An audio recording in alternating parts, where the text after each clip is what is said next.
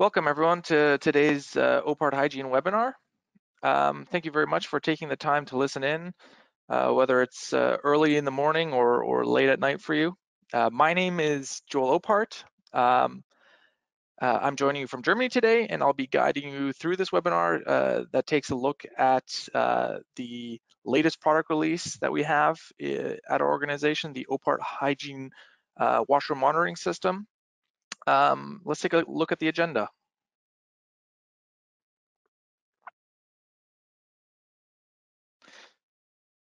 So first up, I'll be giving you a very condensed introduction to who we are as an organization, for those of you who may not be familiar with us. And then I'll give a brief introduction to our new software product and what our motivations were behind creating this solution. And then I'll hand over to an actual expert, Josh Gertz, our OWMS product manager and Canadian software development manager. Josh is based out of our facility in Beamsville, Ontario. He brings years of practical experience in network administration, web development, and software engineering. Josh will take you through the core functions of both the web portal and mobile app and help you understand what those functions can do to improve your business. Then finally, we'll conclude with a question and answer period. If at any point in time you have a question, please use your GoToMeeting control panel and enter your question into the questions section. And if you don't see an option for that, then press the big orange or red, whatever color that is, arrow and expand the control panel. If you're still having issues at that point, maybe just send us an email. We'll see if we find it and can answer it during the webinar, or we'll reach out to you afterwards. So let's get started.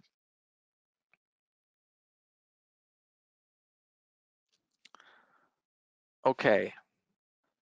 So who is OPHARDT Hygiene? It was founded in 1962 by a gentleman named Hermann OPHARDT, a young German engineer at the time. He was working out of his garage, where he invented at the time a dispenser that turned into the #1 dispenser in the German, Swiss, and Austrian healthcare facilities. And it's stayed that way for the last 50 years or so. His dispenser was the first to reliably dispense alcohol-based hand rubs as they were first coming into the market, and did so using a hygienic stainless steel lever, the one that you activate with your elbow, and used upwards instead of downward dispensing. And in effect, these spread like wildfire due to their reputation for reliability. Then very quickly, the company expanded from Germany to open up manufacturing locations in Belgium, then Ireland, Canada, Switzerland, and the Philippines. And then this year, we're opening up a facility in Armenia as well. Each location has its own specialization, like stainless steel production in Germany, high volume pump production in Canada, and plastic dispenser manufacturing in the Philippines. We currently have around 700 OPHARDT employees and growing quickly. Mostly due to the COVID-19 situation.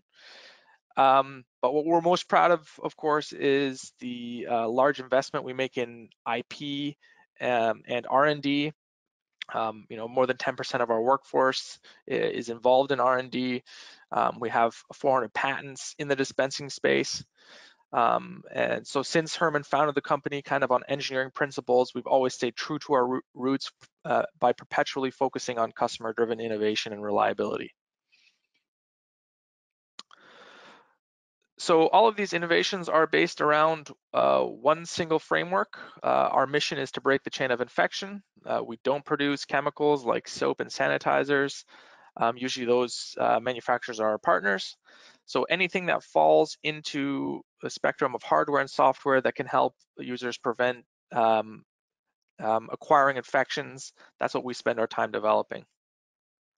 So during the coronavirus pandemic, that was particularly relevant, as we believe that our products are vital tools to reduce the need for treatment while we wait for a vaccine. So the solutions that we're talking today also represent our latest thinking on what products are necessary to prevent infections and make our customers' lives easier in the 21st century. So what do we need in order to continue to protect ourselves effectively against infections while making our lives easier. We think that users expect and need a bundle of intelligent solutions we call OPHART intelligent solutions, or OIS. This suite of products combines smart devices, a really robust IoT core, and user-friendly software. You can see on the diagram there the way that kind of works. You know, the devices feed into the cloud that we have, which the data is stored in Germany, always encrypted, very safe, and then distributes it into these different applications. So until recently, the bundle only consisted of the Ingomon Eurobottle systems and the OHMS system meant for healthcare systems. So that's the dispenser kind of in the middle there with the hygienic lever, leading to the left there with OHMS, that software piece. Here, we're currently the European market leader for a system that focuses on hand hygiene compliance exclusively. We also offer third-party connections to other software and databases that people might need by making use of our REST API connection from our IoT core. But with the launching of OWMS and the impending launch of a smart refillable and cartridge series, we feel that we now have a very lucrative bundle of smart products that can improve hygiene in nearly every setting. But let's take a look at what motivations were behind our development of OWMS. So we developed OWMS to address the issues surrounding cleanliness standards, which impacts customers' satisfaction, cost, and productivity, combined with the undertrained and time-constrained cleaning staff that we generally see in the industry. Our new software adds simplified, automated structures to cleaning process to achieve all of these. But under threat of COVID-19, we also see that a myriad of institutions outside of the healthcare sector are struggling to meet the most basic hygiene needs. In a time where everyone washes, disinfects their hands, how can they guarantee that product is always available? Washrooms always have to be stocked in order to make sure that guests can clean and dry their hands properly. To add on to that, we have the looming threat of government legislation of hygiene standards in public areas, in private businesses, and that also presents the problem of documentation. So that's why we now see compliance kind of as that third pillar here, by also assuring that product is always available and that the processes behind there are verified and documented. So what is the OPHART Washroom Monitoring System? In essence, it's the digitalization of facility management by harnessing device data, which integrates into workflow software. The smart modules we build into our dispensers, some of which are retrofittable with this technology, typically report activations, which send out the dispenser ID and timestamp for the activation, dosage amount, the fill levels of products, and battery status. With OWMS, facility managers or hygiene specialists can now use this data to automatically deploy cleaning teams according to actual needs and predefined processes, which many of which go far beyond simple refilling of dispensers. So these are controlled and set up through a web portal for admin users or facility managers, where they maintain a complete overview and control of their resources. The service teams are then equipped with a mobile application on either Android or iOS, where they're assigned their tasks, which they complete successively. But that's a bit of an intro. Obviously, this system is incredibly powerful. We've partnered with facility apps here as well if you need some extended functionality that we can integrate from them as well. But to take a look, a little bit more of a detailed look at what exactly the software does, I'll turn it over to the expert, Joshua Gertz. Thank you, Joel. That was a great overview and intro into our OWMS software. I have the privilege today to get to show you guys the live software and actually go through the web app. We're not going to go through the mobile app today, just for convenience sake, but we'll discuss some of the real optimizations that we get in the workflows using the mobile app. So let's jump right into the website. So the starting view here that I'm showing you is the elements overview. What this page allows you to do is take a look at the status of your devices in the world. I have this filtered to just the webinar devices. We like to, at OPHART, whenever we're giving webinars, not show real devices just for privacy's sake. So everything here is just sort of auto-generated fake things just to show off how the software works. So here you have 3 webinar devices. Webinar 02, it's an HSU, so paper towel dispenser. You can get a lot of great information at a glance here. So you can see where it's located, when the last time you received sensor data, what that data was, and get a nice little green icon here for a full dispenser. If this were lower or not quite as full, you might see a yellow threshold here. And if it's down by empty, you would see red. What's awesome about this is all of this is configurable to your own needs. So again, very easy to get a quick overview of individual devices and what their statuses are. One of the best features, in my opinion, of OWMS is our plugin system, which I'll get to in a minute. But what we're able to do is, based off the data sent from these devices, automate your workflows. So what we can do is generate tasks to very specific groups of people based on the data that's coming into your system. So let's take a look at the tasks that are generated. So here we have a task that we generated a little while ago. It's back on June 24th.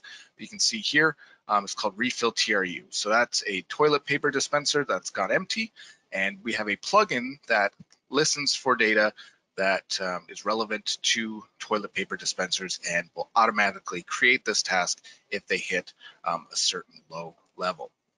Again, all of this is configurable, and I'll show you these plugins in a moment. One of the other really powerful things about OWMS is the grouping and the structure behind the data that you're looking at. If you take a look at organization, we have regions. Regions are the first sort of grouping of data. It's a really powerful tool for separating out different devices into different areas. So at OPHART, as Joel mentioned, we have plants all over the world. So you can see here we have OPHART-owned locations, and we have 6 different dots below that. You can see as I hover each individual site. So you can click here and get a full view of that. You can see here we have Belgium, Canada, Germany, Philippines, Ireland, and Switzerland. The reason for this is, as we're sending out tasks and assigning tasks to people, we don't want a task for a device in Belgium to be assigned to somebody in Canada. That's not very helpful to anybody involved. So what we do is we have these great breakups of the data that you can associate your devices to, and so the correct people get associated with the correct devices, and really automates that assignment piece for you. Very powerful capabilities. Here, regions are just the first grouping. We also have within a region sites, and then sites are broken down into floor plans and so on and so forth. You can get down to individual rooms and exact placements for devices in those rooms, so that there's no question about where a device is. Staff can go find that, know exactly where it's been placed, which is great. Another grouping is companies. So if you have, let's say, 2 sites that have a company that covers both of those, or 2 companies that cover both regions, you can still group them together by company. And so if you have several companies in one area, you can still assign to staff just for those companies based on however you'd like to group your data. Again, a very powerful feature of OWMS. While we're here, let's very quickly, you can see push messaging. One of the great features of this is we can send push messages, obviously a lot of test push messages going out recently, to your staff devices. So this will actually show up on an Android or iOS device that's logged into the app. The message just shows up at the top, just like any normal message that you get on your phone.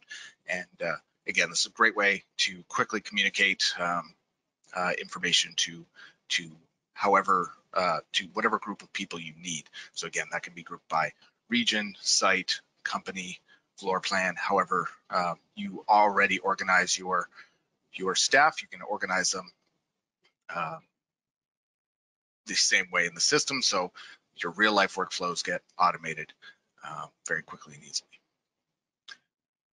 Let's take a look at the plugins, because I think, again, that's one of the most powerful pieces to this. So you can see here we have different plugins. We have TRU empty. That was the one that was firing when we saw the task earlier. When a toilet paper dispenser is close to empty, this will fire a task to fill that TRU up.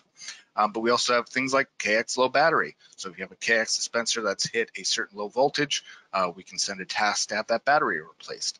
You can see here, we don't have that happen very often because our devices are built specifically with battery usage in mind, so that we have very long times before replacing batteries. But in this case, it's shown by no events having happened. However, just recently we added the ability to use these same plugins to close tasks as well, which is a really, really powerful feature. So we have a plugin that can automatically create a task when a device is empty. Well, now we have the ability to automatically close a task once it's been refilled. This way, the only piece that a staff member in the field needs to receive is a notification that that device needs to be refilled. And so going and refilling that automatically closes that task, which is a really great feature. So they just need to know that it needs to be done. They can go and do it, and the whole thing is documented in the background for them. They don't have to go into an app and manually swipe or say that a device has been refilled. We already have that information, so why not automate that as well? However, we can still, if this doesn't always work, or maybe the task doesn't have an associated close plugin, they can still do that manually. So I'll show you quickly here in planning and view status labels. One thing that's really cool about the system is you can change based on the way that you swipe in the app, and we'll show you this just in a minute. Which way you're swiping can change the status to whatever status you want it to be. So here we just have some demo statuses. Some of these are in Dutch, which is fine. But you can see here, so we can set it to status done by swiping right, or we can set it to status done refilled by swiping left. And again, it's a very quick and easy way for your staff to set the status of tasks. So you can have a list of them and very quickly just swipe left, swipe right, and set the statuses however you need. So for example, you might have a canceled status that says, I don't have the filling good I need to fill this, or any other status that you already used, you can put in here. And again, very quickly and easily have your staff set those statuses just by swiping on the task. Let's take before I get into that, I wanted to take you through our business intelligence module as well. So this is a very capable piece of software that we're using to try and predict when tasks will be closed. So you can see here under dispenser activations, this will load in just a second here. So we can get some very powerful data at a glance. Here we have the number of dispenser activations per day. So this just gives us an overall count of the number of raw times that a device has been used. So here we have in April, well over 900 events. That's very low, but this is a demo environment, so it's only occasional usage. You can get very quick, great information at a glance. That's also contextual. So you can change the date range you're looking at, what sensor, or you can look at a specific floor or site, whatever you need to really empower you. And all of this is customizable as well. But looking here at the response time, one thing that we track in this, task creation and task closure is that time between, so that we know how long it takes from the device getting emptied to the device getting filled, and we can start using this as a predictive model. And you can start saying, well, I need my plug-in to fire at a higher percentage because the response time is longer than the amount of time it takes to empty the last, say, 10%. So you have a device that says, I'm empty at 10%, but it's taking longer than the time it takes to empty that 10% to fill it up. So you end up with devices at 0. In order to avoid this, what you can use is this screen to say, okay, well, our average response time is 25 minutes, and we need the dispenser to notify us at 15% in order to ensure that the device never gets down to 0 and is always always has some filling good in it. So jumping back into the presentation here, show you the swiping screens. So here you can see we have a task on the right, and as you swipe in either direction, you get these nice big colors that tell us, again, these are all customizable, that tell us what the actual status is. So on the far left, we can say, cancel, this didn't work, or the device isn't found, or any other number of problems that can occur. But in the more likely sense, in the middle, if you swipe to the right there, you can see status is done. We've completed that. Again, very quickly, leaves as little need to manage the tasks within the app. The idea for the app is to notify and organize the tasks, but it's not really meant, for a lot of overhead for staff to go in and manage tasks and be changing settings and things like that. It's meant very quickly to enable staff to update the status without having to go through a lot of menus or anything like that. It's just a nice swipe, which is very powerful. I think that's everything I have for the live demo here. So I'm going to pass things back over to Joel. If anybody has any questions, please again pop them into the question sections of the GoToWebinar, and I will answer them at the end. Great. Thank you very much for that, Josh. So maybe let's recap what exactly these features you discussed do for our listeners. So we've talked a lot about productivity increases, cost savings, satisfaction, and workflows, et cetera, et cetera. But what is important is that this software has a lot of effects that are realized by addressing some immediate needs through the software that you'll have right away on your bucket list, and those then also translating to more downstream benefits. So we talked about the fact that always having stocked toilet paper, soap, sanitizer, and paper towels leads to higher guest satisfaction. I mean, that's obvious, but the OWMS system can help with this process, which has been proven to reflect very positively on businesses. In restaurants, for example, a clean bathroom actually results in repeat business because the idea of hygiene there is so important. We have an article up there. There's a study behind this. I think it's also fairly intuitive for everyone to understand this concept. But what we've also noticed is that this also has a downstream benefit of having more motivated employees because they see the fruits of their labor, they see the situation improving, and their work is also documented for everyone to see. The same also goes for solving the immediate need of adhering to hygiene regulations now in COVID-19, and as they'll probably be expanded down the line after this pandemic, as everyone sees this threat growing. Well, the downstream benefit of setting up a hygiene station and ensuring it always has sanitizer, as is required by some regulatory bodies, is that you have higher compliance because product is always present.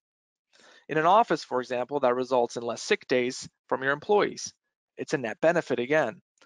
Finally, we see the same effect for the first step, where the idea of trying to time refill cycles in order to decrease consumption costs also has a downstream benefit.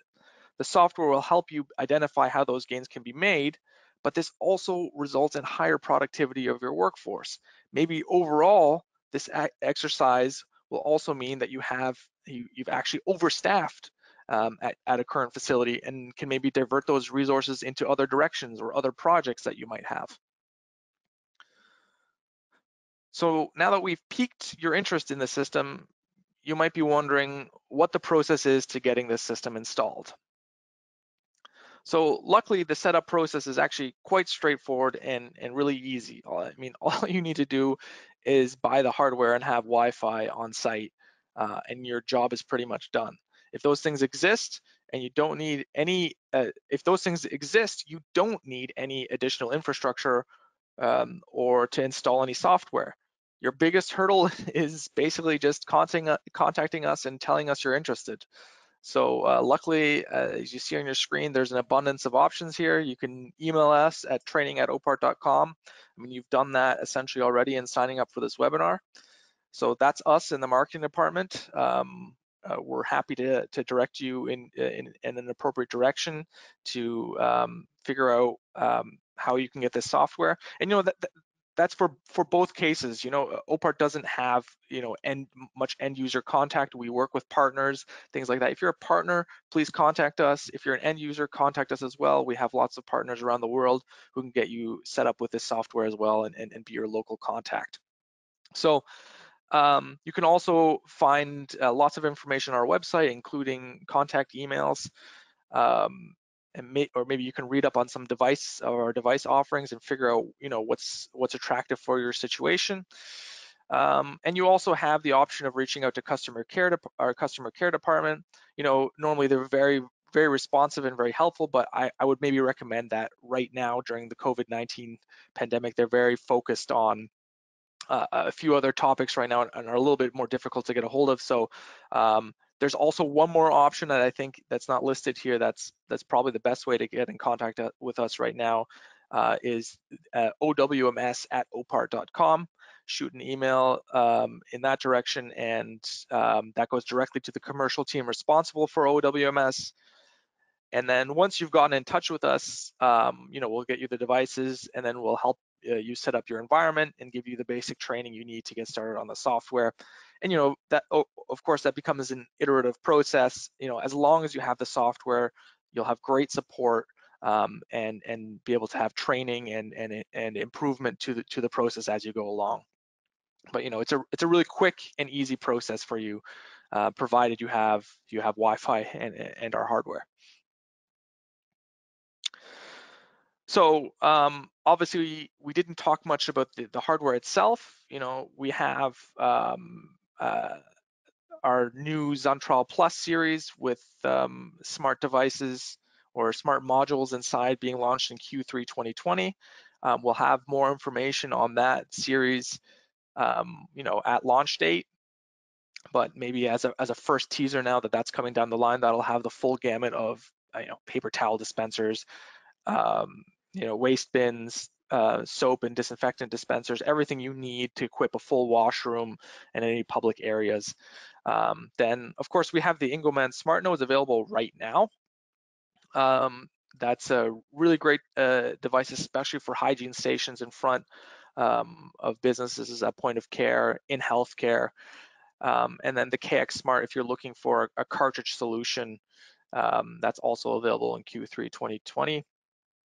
We actually think probably more like August 2020 to be a little bit more specific. So we have a cartridge solution there, which is important for some markets. We have a Euro bottle solution and we have a refillable solution there. So from a soap dispenser and disinfectant dispenser perspective, you kind of have the 3 refill types bundled there in that offering. And of course, we're very happy to announce that OWMS is officially being launched July 1st. So that's Wednesday.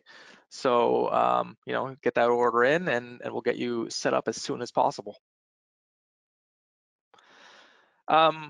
In general, to stay up to date with OPHART, we have a few different methods of communication or of information flow. The webinar that you're part of, obviously there's a whole bunch more coming, especially those devices we just mentioned. There's some that we've already done, and then there's some that we will do in the coming months. For the past webinars, you can find them on our YouTube channel, as well as some nice advertising videos and some nice installation videos, anything you might need. Lots of content going up there right now. And then we have our monthly newsletter where we highlight some articles that we're posting on our blog, news at news.ophart.com, and new product launches and scientific articles on hand hygiene that might be relevant. It's a great little resource to figure out what's going on at OPHART and what's going on in the world of hand hygiene. And then finally, we also have some TUV certified hygiene courses that we also offer. You can email training@ophart.com as well to participate in those. Those you get a nice certificate in the end from a third party that's internationally recognized for its high standards. So that concludes today's webinar. So I think we were very quick through that. I probably should have outlined that to begin with, but I think that's a nice condensed overview of what the software does. I think to understand the full power behind this software, I think scheduling a session with our commercial team might be appropriate. And then there's a lot of customization available, and like we said before, there's API connections that can be done to existing software you might have. But yeah, so we'll jump into the Q&A session here. But if you have more questions, feel free to email us afterwards, and we'll see what we can do and maybe book an appointment to discuss this as well. So first question I see here, Josh, probably best directed towards you, is security. I think we touched on it briefly, but maybe you can just elaborate a little bit on how seriously we take security of information with our software and hardware suite. Absolutely. Thanks, Joel. That's a good question. As far as security and privacy go, it's of the utmost importance to OPHART Hygiene. Your device data is encrypted in transfer every piece, every step along the way, so that no prying eyes can see into your data. And as I showed with the structure in OWMS and the way you're able to group different objects, the same can be done with user rights and permissions. So once the data gets encrypted and stored in our secure IoT core, again transferred encrypted to OWMS, from there it's even more granular than you can imagine. You can assign individual users to individual dispensers, or however you see best to break up your data, so that you can ensure that only the people logging in can see only the data that you want them to have. So both from the privacy and security point of view, we use the latest and greatest encryption available to keep your data secure.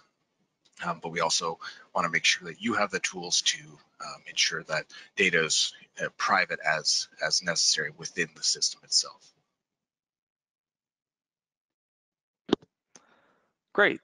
Thanks for that, Josh. I think one more question I can just throw right at you here again is just on battery life of our devices. I know you're a software guy, but maybe you have a good answer there. Yeah, so I spend more time in any given week talking about our battery life than almost any other subject. We really focus on that. With the Engelmann, it's the Engelmann Plus. We can achieve 5+ years of battery life in those. Other devices, it really depends more on the Wi-Fi signal strength and how long that device needs to be online and sending data. The stronger the Wi-Fi connection, the less time it takes to do that.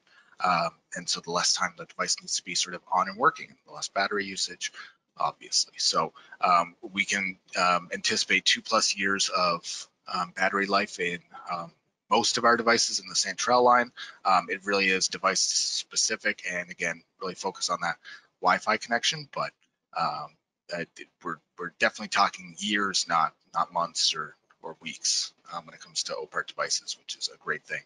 And the devices that aren't, in the 5+ range, they're only limited. They're the D-cell batteries, so it's a quick and easy change, and again, should only happen once every 2 years or so. Okay, great. I think we're getting the classic question as well about pricing. I think I'll just handle that for a second. So pricing, I think we need to talk about on a kind of a case by case basis. Um, a small facility is different than a Volkswagen or something like that. What we would say is, you have device costs, and then you have monthly data costs, and you have licensee costs. That kind of are the three bundles. It's not an exorbitant cost by any means, but those are the kind of three bundles you're looking at. And then if you're getting an API connection, only the first to apply.